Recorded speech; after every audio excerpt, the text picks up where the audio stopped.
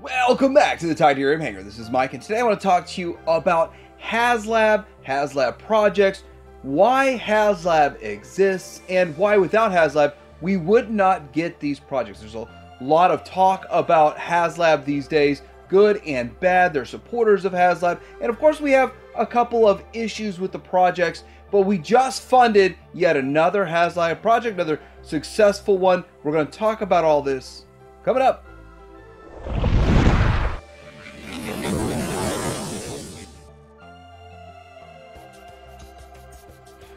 First off, we need to talk about the Haslab cell bar. So that's the first project that they made, and it was pretty successful. It took a while to get funded. There were a lot of concerns and questions about this, and a lot of pushback on it. And there were a lot of interesting things that went on with this. But at the end of the day, it was a good project, and we would not have got this at retail the size it is if we didn't have Haslab.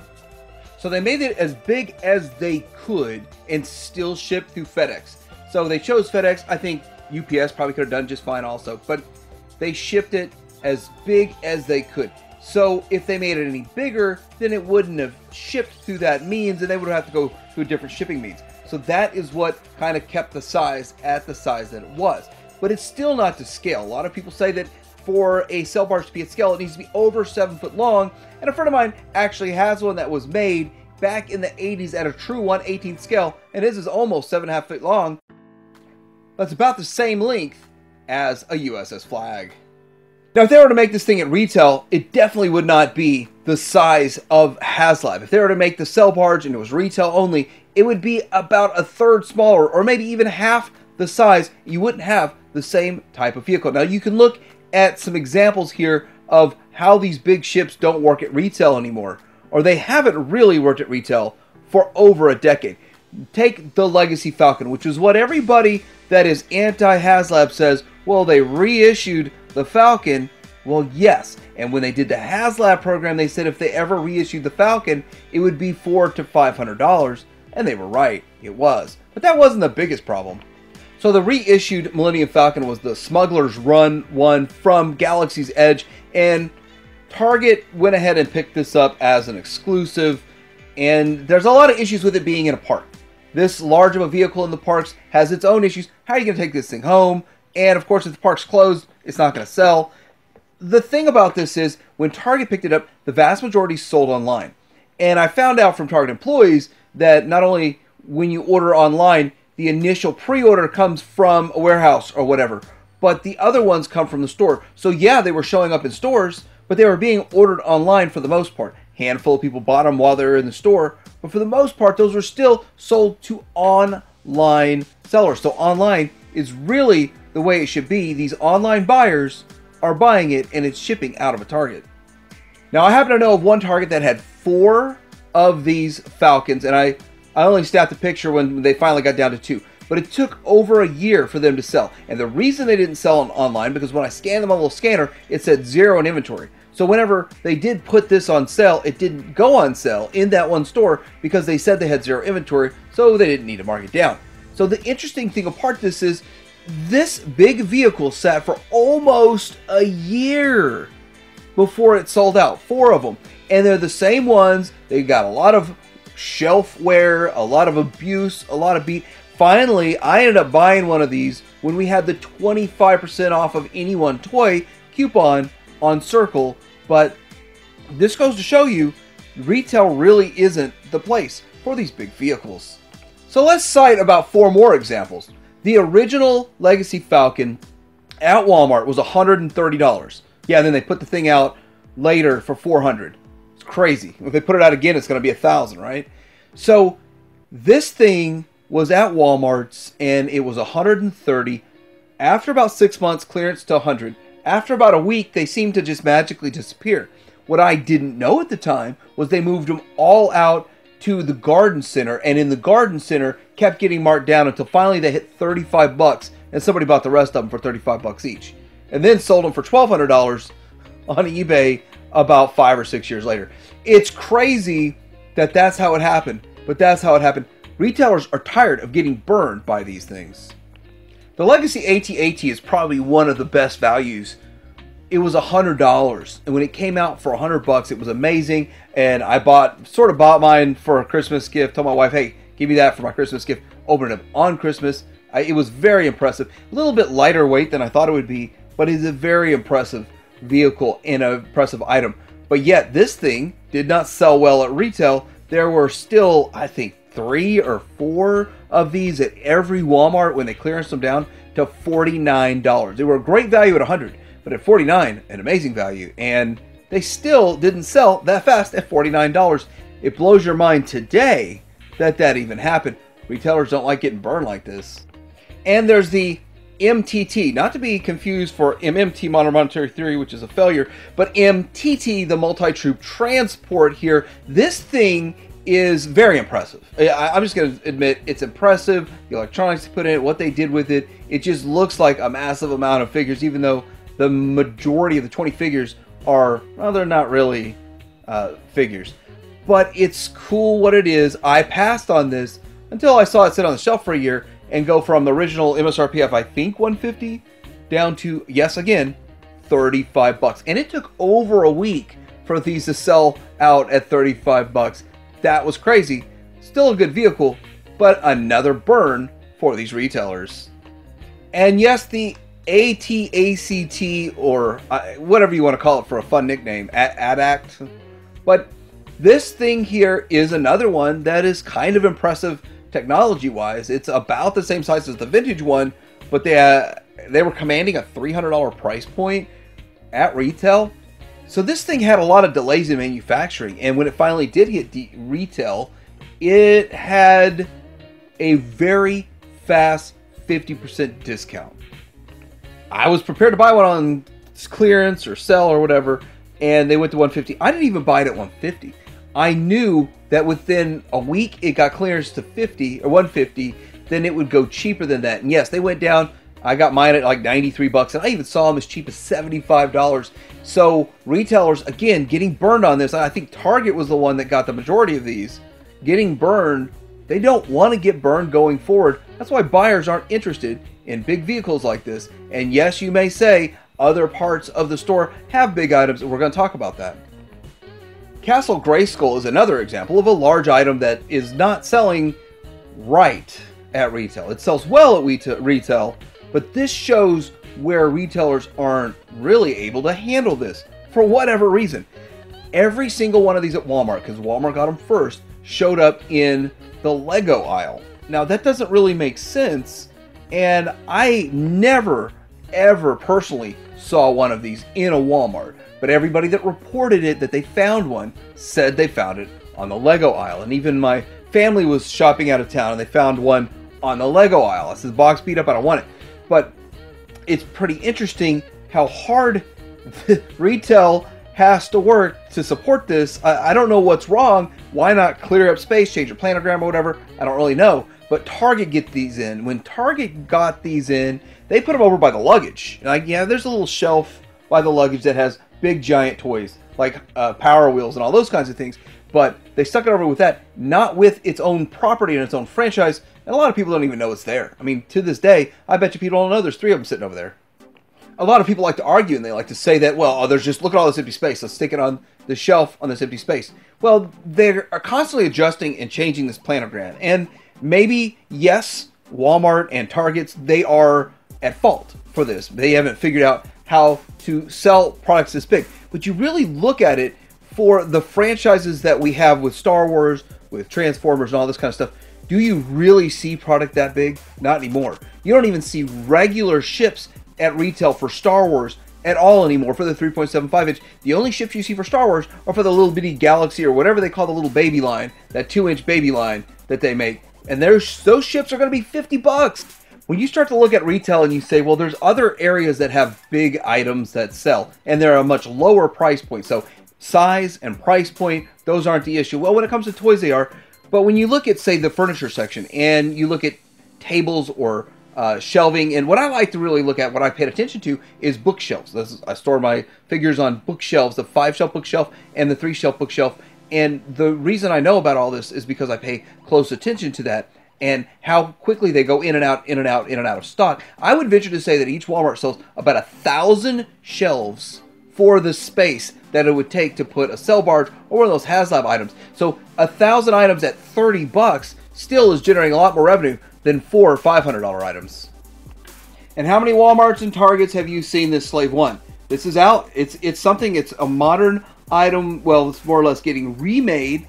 But the thing about this is you don't see it at Walmart. You don't see it at Targets. You see one at GameStop. It's like one coveted at GameStop that got a light shining on it. This is the one thing that they've got, and you can get it and you can buy it. When they sell their one, that's all they've got. So mine's like that. Maybe you have one of these super deluxe GameStops or something that has two. But these just don't work at retail anymore. The ships don't work at retail anymore. And you can argue whatever reasons back and forth, but they're not selling to the level that the companies want to sell. So there it is. So it brings us to the Razor Crest. Now, I backed the Razor Crest, and I actually did not want this to be a Haslab. I would have rather them made it for $150 price point, put it in the store, made it even smaller, not a big deal, less gimmicks and gadgets and stuff. But that's not what happened, and so this was a Haslab. So there's a lot of issues and concerns and reasons about this, but I would have rather waited until it was in the store and then maybe caught one on clearance. I would have much rather had that happen, because that's what I've been doing with most of these big ships. But it's not an option here, so I ordered it through the Haslab. Now with this, they know a lot of things. They know that this will not sell at retail at this size and this price, and they know if they made it smaller that it wouldn't live up to the legacy of the ship. The other thing they absolutely knew while they were making this is they knew they were going to blow it up. And with that, a lot of people are upset that the whole blow up thing, I think that's just a small issue. It's not really the biggest issue here. But the fact that they blew it up, it was kind of a funny little controversy that we had with it.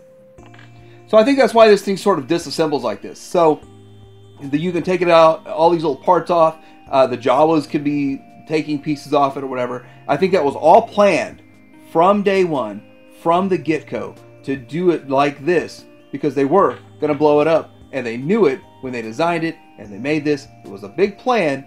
Maybe it's not a bad idea after all. So we get into the Sentinel. I'm not a big collector of Marvel, but I know people love this thing, and I saw the previous largest version of this, and I understand why this thing is so expensive. It's big, it's massive, it's supposed to have more articulation. I saw in person the previous version in person and was impressed with that one, so I can't imagine how impressive this other one is when it's so big.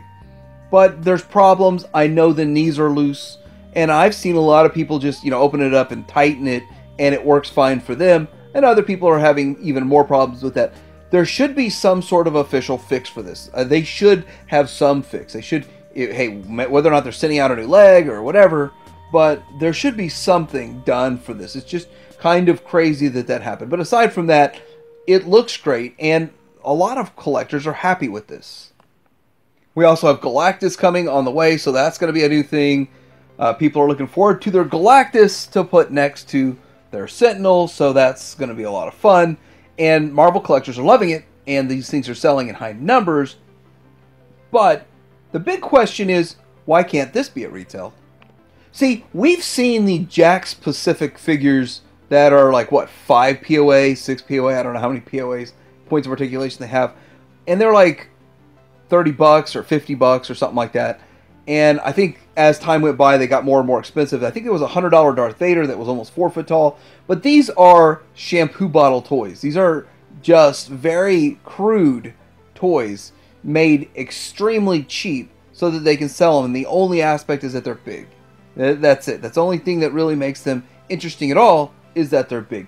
But the difference between this and what Haslab's doing with Sentinel and the Galactus is the fact that the Sentinel and the Galactus are fully articulated action figures. They do a lot more. And they're going to have pack-ins with them. And, the tiers, the upgrades, and get extra figures and stuff like that. Extra heads and all of that. It is a premium product. This thing's not premium at all. But it's just kind of something to show you, can you have a big item at retail that's cheap? Yeah, you're going to move a lot of product. Are you going to have a big, expensive item that sits there for a year? No. So getting into Unicron, there's a lot of question surrounding Unicron also. And Unicron, I think, was a good figure. It looks amazing in the planet mode, and that's really what is the most impressive about it. The size, it's impressive. But here's the thing, if you were to bring this to retail, if they brought it to retail, there's no way it'd be this size. No way. So it's not impressive at all if they make it half the size. That's what the Zeta one is, or the Zero One Studio one, and that looks nice and all, but it's nothing compared to this in planet mode. This thing blows everything else away in planet mode, and it's even more impressive than a Death Star, a vintage Death Star next to it, just because of the sheer size of this sphere. But it's not just size, it's also presentation.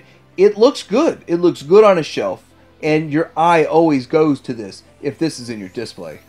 So we've seen at retail the Armada Unicron. Now that thing came out originally at $50, and it's another one that they put out again in slightly different color variation, and then they actually charged $200 for this as sort of an online exclusive. But this thing itself doesn't work at retail anymore. Even this is too big for retail these days. So how many of these Omega Supreme Titan class figures have you seen at retail? I haven't seen any of these at Walmart. I haven't seen any of these at Targets. And the only time you see something like this show up, one of these Titans show up, is when it was ordered online and returned to the store. And it's because the box showed up beat up. That's just the way it is. So looking at this situation here, even in Transformers, the big ones, anything bigger than Commander class doesn't show up at retail. And Commander class barely gets one, or, well, they get a case, which would be 2 figures. They get 2 figures on the shelf, and it takes forever to sell those out. So Commander class is even a risk these days. And they even had an issue with Walmart where the Jetfires showed up, and they put them on clearance right away. So it's crazy. They can't seem to handle the larger and more expensive items for these franchises. So we just funded this Victory Saber, and it funded. It was a success. So that's a good thing. The thing about this one here is this should have been something that was at retail Commander class, and they got the price down. Go ahead and manufacture 30, 40, 50,000, 100,000, whatever. They could have even done this in an online exclusive. So this is more not because of the size, not because of the price, but more because of the fact that it's a U.S. company that's putting out a predominantly non-U.S. based item, trying to see if there's any sort of interest in this type of item. And they may be using Haslab for stuff they feel like, and I use the word mainstream, but maybe it's not so mainstream. And that might be what they use Haslab for in the future, and it's a possibility. They did tell us that there'll be projects coming that are not $500, not huge, and guess what? Here it is. And it was a success. People are really excited to get this, and it's $180 for something that is effectively the same scale as a Commander class at 80. So at the end of the day, Haslab's here for big dream projects. These big dream projects that never would exist without Haslab. Whether or not you like it or I like it, I really want these things to go to retail, go on clearance, and I buy it on clearance. I wait a year and I get my payoff for waiting a year, but guess what? They caught on to it. They caught on to my scam of waiting till clearance, and I think other people, like a few other people, had the same idea I did. That's why these things don't work at retail.